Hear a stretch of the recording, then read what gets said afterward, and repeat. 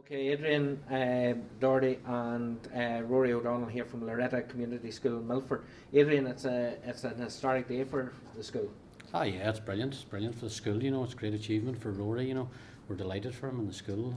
And just to, why is historic? Well, it's the first time ever we've had an all-star in the school.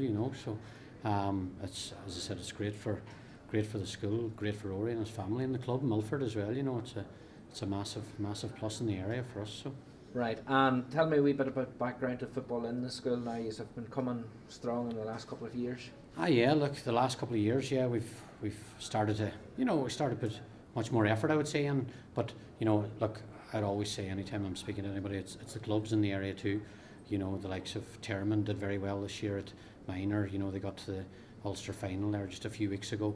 We've Milford, we've Downings, we've Letterkenny Gales there as well. These clubs are all putting in a massive effort, and we're getting the rewards of it really, in the school. So, and look, to be honest, we have a cycle of players there. We won the last 2 Arthur's Cups there, which is great for the school, and it's getting these boys playing at a higher level, and that's the aim, and we're trying to improve them as footballers, and that's the aim of the school really. Congratulations, Rory, on your All-Star. Of course, you have been involved with Donegal development squads and underage teams right through. So, is this coming to an All-Star trial, was that a big challenge to you? Well, it was a big challenge. It's a step up from Donegal because it's like the best in Ulster, like mixing in with that there, and it's just it's a bigger challenge, so it is. So how did you feel then coming to that All-Star trial? Did you think you were in with a chance?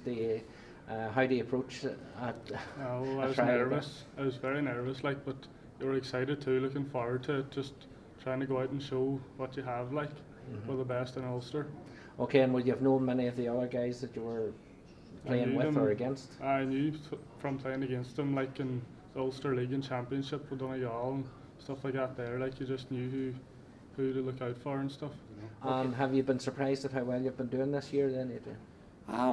No, look, we've done well at under 16 the last couple of years, and even after winning the Arthurs last year, all the boys, in fairness to them, they were just mad on to me. They wanted to move up, and it's great when you have the drive from the boys, So, look, our objective this year is to compete at the McLaren, to show that we're well able to compete, and that's first and foremost. That's our aim this year, And I think so far so good, and look, the lads are putting in a good effort, and we'll just see. We'll take one game at a time.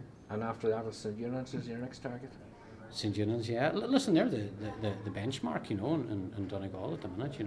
They're competing in the McCrory, and look, a lot of our boys know their boys, and they're competing against them. So they're the team that are setting the standards in Donegal, and fair play to them. They're putting in a massive effort as well. So we're just trying to do the same,